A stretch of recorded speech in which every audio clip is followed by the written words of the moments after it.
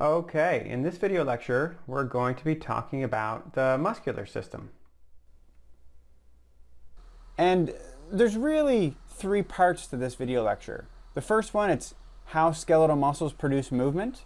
Then we're going to look at how skeletal muscles are named, and then we're going to finish off by reviewing all of those principal superficial skeletal muscles of the anterior and posterior skeleton. But let's start with that first section, how skeletal muscles produce movement. In this section, we're going to cover muscle attachment sites, the origin and the insertion. Then we're going to talk about levers and leverage. We're going to move on to cover the effects of fascicle arrangement.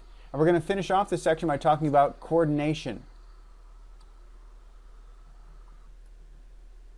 First off, just so we're on the same page, when we're talking about the muscular system, we're talking about skeletal muscles and all the associated connective tissue that make up individual muscle organs.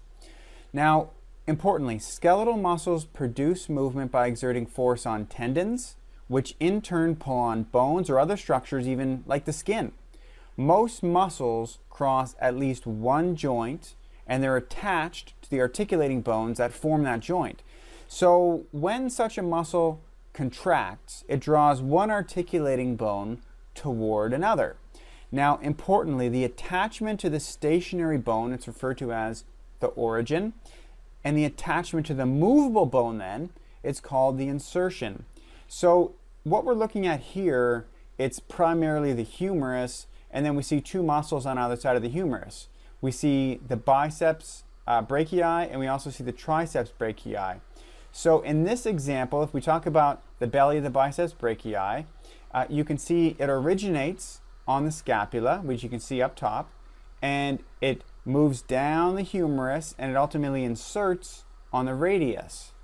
So similarly, if we look at the posterior muscle, the triceps brachii, we can see that it originates on the scapula and the humerus, and it moves all the way down and inserts on the ulna. So this is just an example, just so we're all on the same page of what muscle attachment sites are all about, origins and insertions, that is. Let's turn our attention now to lever systems and leverage. Now, importantly, bones serve as levers and joints serve as fulcrums. The lever, if you follow along in the top right-hand image here, it's acted on by two different forces. You have a resistance or a load. So in this example, you're looking at a load placed in the hand. Maybe it could be a dumbbell, for example, if you're doing bicep curls in this top right-hand image here. And you also have an effort, or you also could call the effort the muscle force. So it's important to understand that there's really three things you need to know. You need to know where the fulcrum is, which is otherwise known as the axis of rotation. You have a muscle force or an effort, and you have a load or a resistive force.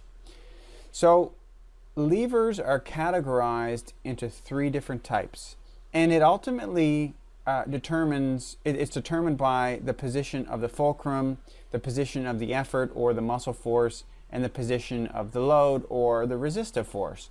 So there's three different types that we want to talk about. The first one, it's a first-class lever, and you can see this on the left-hand side of this slide. So in a first-class lever, the fulcrum, or the axis of rotation, it's located between the effort, which is also called the muscle force, whatever works for you, and the load.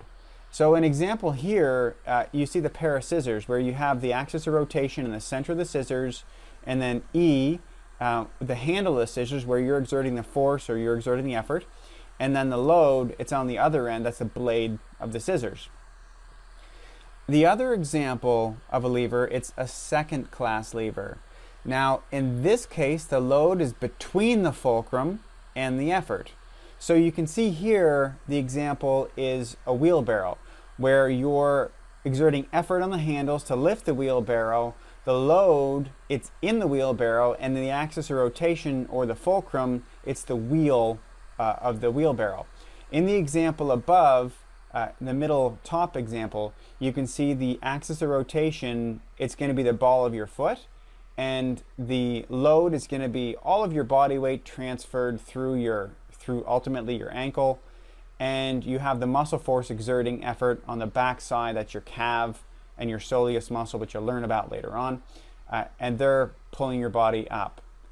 The last example, it's a third class lever, and in this case the effort is between the fulcrum and the load. And the example, it's kind of what we showed you first. It's the bicep example, and you can also look at the example of a pair of forceps. But if we look at the example top right, you see the fulcrum, or the axis of rotation, it's your elbow joint, and you see the effort or muscle force, it's exerted through a tendon, through the bicep brachii and the radius, and then the load is farther out. Now, the last thing I wanted to mention, it's this definition of leverage. So leverage, it's the mechanical advantage gained by a lever. It's largely responsible for a muscle's strength and range of motion. Now, the range of motion, just so we're clear, it's the maximum ability to move the bones of a joint through an arc. So you can change the mechanical advantage through certain situations, through certain pieces of equipment that you could wear when you're lifting weights, for example. But let's give you a real fundamental example here.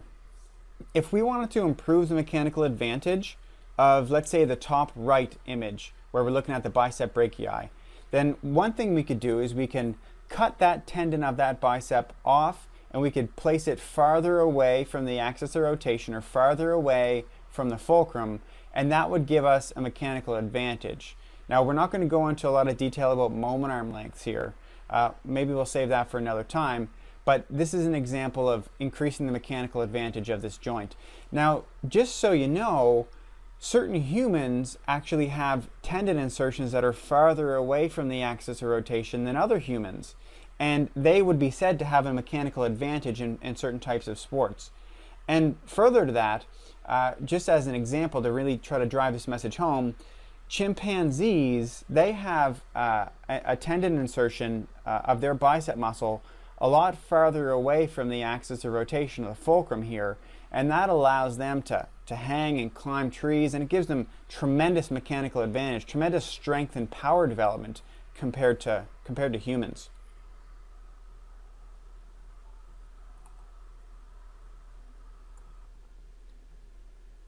Skeletal muscle fibers, or muscle cells, are arranged within the muscle in bundles called fasciculi. Now, the muscle fibers are arranged in parallel fashion within each bundle, but the arrangement of the fasciculi with respect to the tendons may take one of 5 characteristic patterns. You can have parallel, you can have fusiform, triangular, circular, and pennate. And ultimately, the fascicular arrangement, it can influence flexibility, or it can influence the amount of power that a particular joint can generate. So if we just kind of go through these and review them a little bit, we can start from the top left of this figure. We can have parallel arrangements of fascicles, and this is when the fascicles are parallel to the longitudinal axis of the muscle, so they're going to terminate at either end in a flat tendon. You're going to have a lot of flexibility with these arrangements. You can have fusiform arrangements, and this is when fascicles are nearly parallel to the longitudinal axis, but they terminate, well, again, they terminate in flat tendons, but you can see there's more of a taper toward the end of the tendon, and these muscles are also quite flexible. You can have circular arrangements, and this is when fascicles are formed in concentric circular arrangements, and oftentimes they form sphincter muscles that enclose various orifices. And you can also have triangular patterns, so this is when the fascicles are spread over a broad area and they converge at a smaller point, and it really gives them the appearance of this triangle. And you can also have what are called pennate arrangements, and there's actually a couple different types of pennate arrangement. So you can have fascicles arranged only on one side of a tendon. This is referred to as unipennate. You can have bipennate arrangements. That's when you have the tendon down the center and fascicles arranged on both sides of the tendon. And then you can have multipennate. And so just as you can see here, this is when fascicles arrange kind of obliquely from many different directions. So the amount of force that a particular joint or muscle can generate, it's really based upon the cross-sectional area of that muscle. So if you're to cut in 90-degree angles to the arrangements, then you're going to start to get the cross-sectional area. And you're going to have the largest cross-sectional area in the multi-pennate formation. So those are going to be able to produce the most amount of power, so multi-pennate fiber arrangements. But they're also going to be the least flexible. The fibers arrangements that are going to be the most flexible, as you probably can guess, are going to be the parallel fibers. Let's talk about coordination with the muscle groups. Now, most bodily movements are actually coordinated by several skeletal muscles acting in groups rather than individually. And most skeletal muscles are actually arranged in opposing pairs at joints. So this is referred to as antagonistic, when muscles oppose each other. Now, importantly, a muscle that causes a desired action, it's referred to as the prime mover or agonist, and the antagonistic muscle produces the exact opposite movement. So if we're doing a bicep curl, then your bicep brachii, that's going to be your prime mover or your agonist, and then your triceps brachii, that's going to be your antagonistic muscle. Now, most movements actually also involve other muscles called synergists. Now, these synergists, they serve to steady the movement, thus preventing unwanted movements and helping the prime movers function more efficiently. Now, importantly, some synergist muscles in a particular group, they also act as what are called fixators. Now, fixators ultimately stabilize the origin of the prime mover so that it can move a little bit more efficiently. Now, it's important to understand that under different conditions and depending upon the movement at which point is fixed and however many muscles are involved and various times of the movement, any particular muscle can act as a prime mover, an antagonist, a synergist, or even a fixator. Let's move on to talk about how skeletal muscles are named.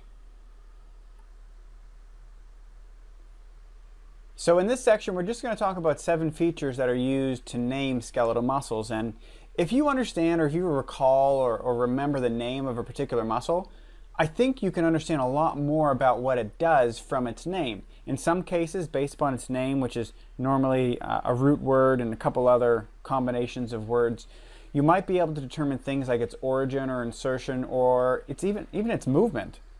So let's go ahead and talk about some of these features. So the first one is direction. And when we talk about direction, we're talking about the orientation of muscle fascicles relative to the body's midline.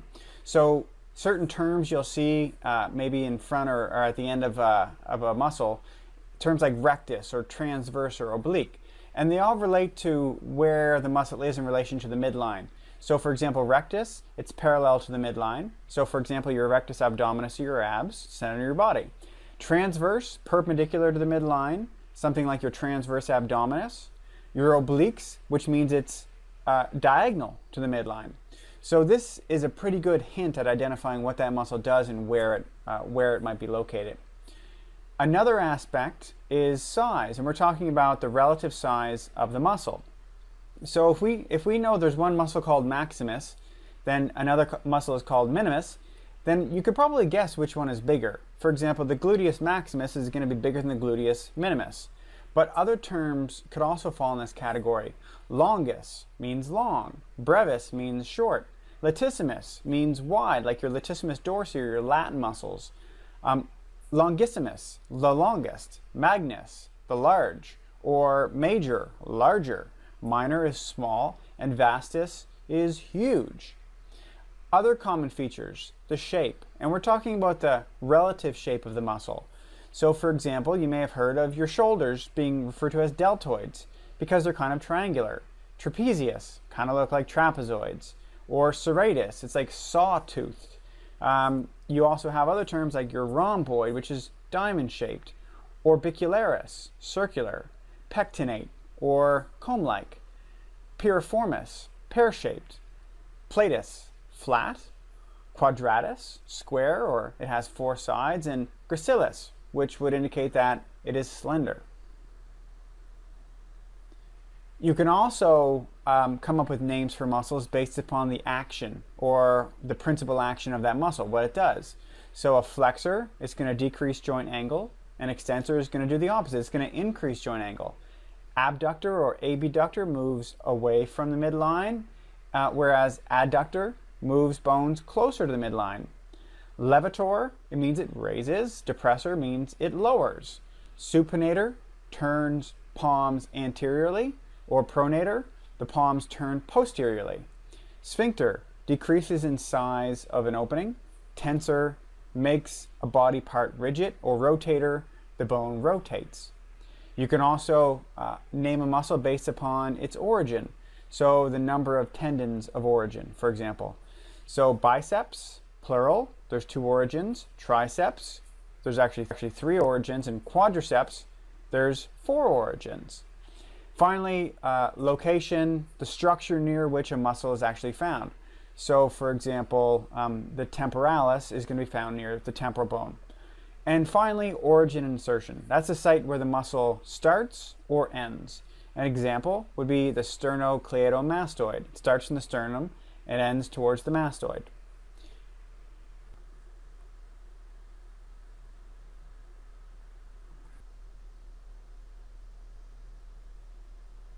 Now I know there's a lot of muscles covered in this chapter, and I want to cover the most important ones. I want to identify the superficial muscles anteriorly and posteriorly. And specifically, we're going to focus on a few in the head and neck, a few in the back, a few in the chest and arms, a few in the legs, and a few in the thorax and abdominal wall.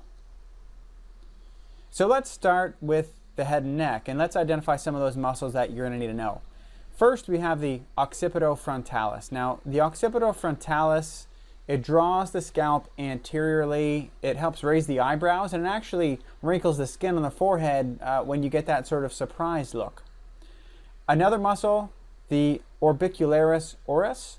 Now, this muscle fiber, you can see it surrounds the opening of the mouth, but it does a couple other things. It closes and protrudes the lips. So, for example, for kissing, it compresses the lips also against the teeth, and it actually also helps shape the lips during speech.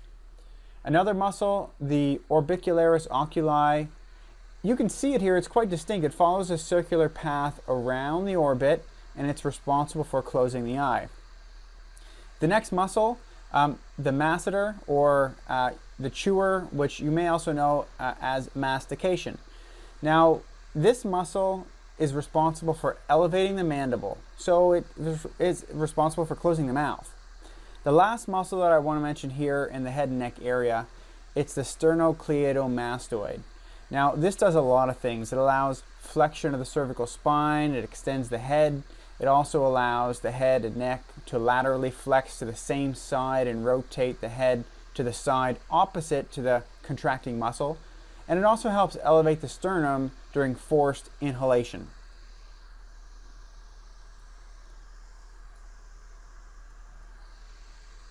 With regards to the back, I want to mention the trapezius, the deltoids, the infraspinatus, the teres major, the teres minor, and the latissimus dorsi. So let's just mention a couple things about those, particularly the movements. So the trapezius, it's very distinct. It has this sort of triangle appearance.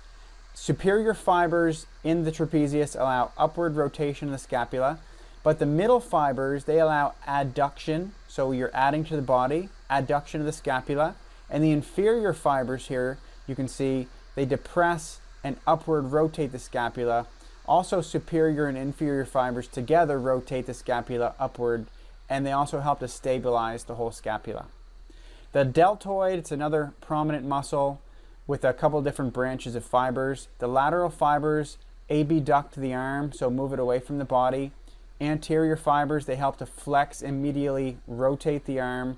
And posterior fibers here, they extend and laterally rotate the arm, all at the shoulder joint. The next muscle I want to mention, these are a couple of smaller muscles. Next one is the infraspinatus. The infraspinatus, it laterally rotates the arm. The teres major does a couple things. It extends the arm at the shoulder joint, and it assists in adduction, or adding to the center of the body, and medial rotation of the arm, so a rotation inward. The next one I want to mention is the teres minor. The teres minor, it's really responsible for laterally rotating and extending the arm. And the last one I wanted to mention with regards to muscles of the back, it's the latissimus dorsi. Quite prominent here. Ultimately, it's responsible for extending adducting as in adding to the body, and medially rotating the arm at the shoulder joint. It also draws the arm inferiorly and posterior. Let's now turn our attention to the chest and arms. So I want to review very briefly the pectoralis major, the serratus anterior, the triceps brachii, the biceps brachii, the brachialis, and the brachioradialis. So just a couple words on each of those. So the pectoralis major, it adducts and medially rotates the arm to the shoulder joint. It also allows flexion from the clavicular head and allows extension of flexed arm to the side trunk from the sternocostal head. The pectoralis minor actually is under that, so you really can't see it here. The next muscle that you can see, however, it's the serratus anterior. So the serratus anterior, it abducts the scapula and rotates it upwards. It's actually also known as the boxer's muscle because it helps to move the arm in a horizontal line like punching.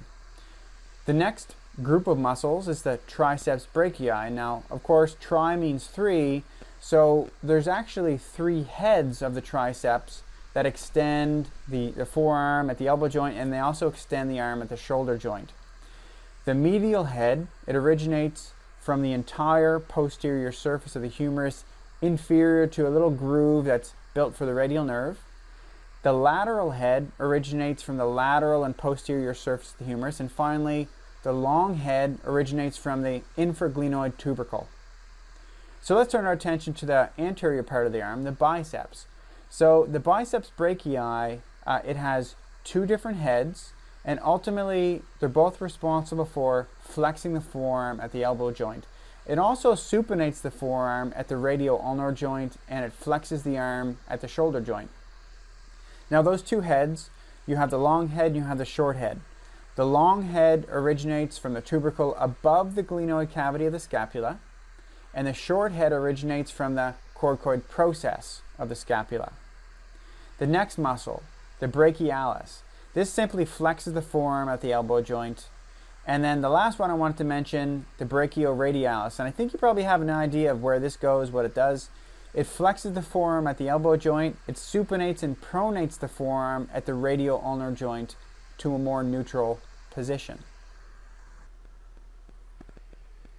Let's now have a look at the lower body. And I want to review a couple muscles here, including the gluteus maximus, the TFL or the tensor fasciae latae, the iliotibial band, which isn't really a muscle, the gracilis, the adductor longus, the sartorius, the group of hamstring muscles, the group of quadricep muscles, the gastrocnemius, the soleus, and the tibialis anterior. So let's just mention a couple things about each of these muscles, and let's start right back up at the top. So the gluteus maximus. The gluteus maximus is primarily responsible for extending the thigh at the hip joint, and it also laterally rotates the thigh. It also helps lock the knee in extension. The next muscle, the TFL or the tensor fasciae latae, that's responsible for flexing and abducting the thigh at the hip joint.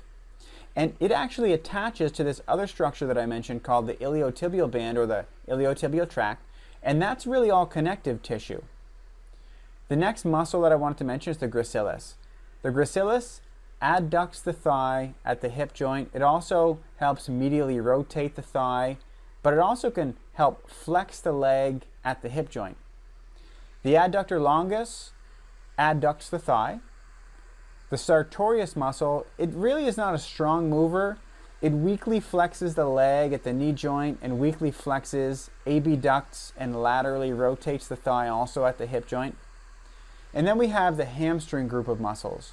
So the hamstring, it's really ultimately a group of muscles that are responsible for flexing the leg at the knee joint. And it includes three different muscles that you need to know. It includes the bicep femoris, the semimembranosus, and the semitendinosus. On the front or the anterior side, we have the quadricep muscle group or the quadricep femoris. And that group of muscles is really responsible for extending the leg at the knee joint. And it includes the whole rectus and vastus group. So you have the rectus femoris, and then you have the vastus muscles. You have the vastus lateralis, you have the vastus medialis, and you also have another muscle which you actually can't see here. It's called the vastus intermedius. It sits below the rectus femoris, but it's not shown here. The next muscle that I want to talk about is the gastrocnemius, and that's your calf. It's responsible for plantar flexing the foot at the ankle joint, and it also actually helps to flex the leg at the knee joint. And almost there, just two more muscles to mention. We have the soleus now. The soleus, it plantar flexes the foot at the ankle joint. And then finally on the anterior aspect of the lower leg, we have the tibialis anterior. The tibialis anterior, it's responsible for dorsiflexing the foot.